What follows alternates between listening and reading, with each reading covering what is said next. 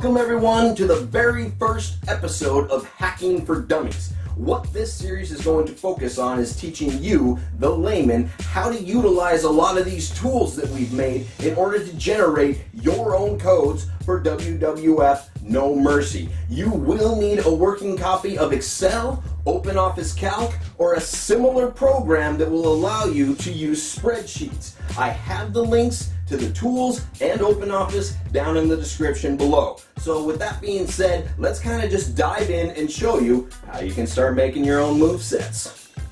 Alright, the download is going to contain three different things. It's going to contain a README, which will answer any questions you have that are not covered in this video. It's going to have the moveset editor itself and in a separate file called default movesets. I'm going to show you what that file is for here in just a second. Go ahead and open up the tool.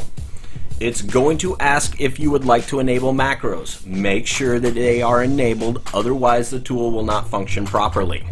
So go ahead and open up that file that says default movesets. What that file contains is the codes for every single moveset that comes in the game. As you can see, they are alphabetized based on what wrestler it is. So pick the wrestler whose moveset you want to edit or just completely change from the ground up.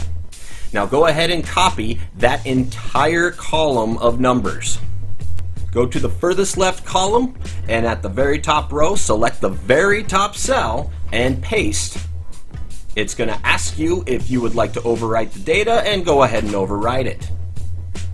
Now we're going to click the read button. This will make the moveset appear in the center column. Now from here, all you have to do is point and click at whatever move or parameter you want to change. It really is that easy. Just point, click, change. If you would like to select something to be a favorite, select the box that has the F over it on the right side. Once you have finished making all the changes that you would like, go ahead and hit the right button.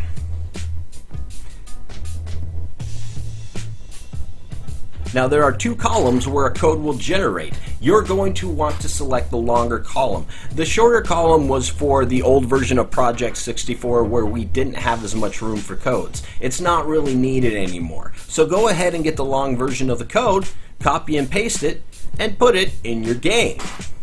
It really is that simple. Now there is another section called Convert. This is where if you want to take a moveset for one wrestler and simply change it to another wrestler. And it's very, very easy. Just copy and paste the moveset that you would like to convert in the green column.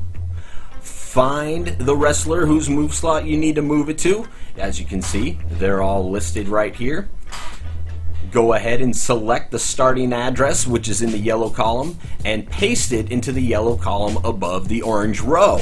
Once it's pasted, you will see the code automatically change itself, and you have a converted code.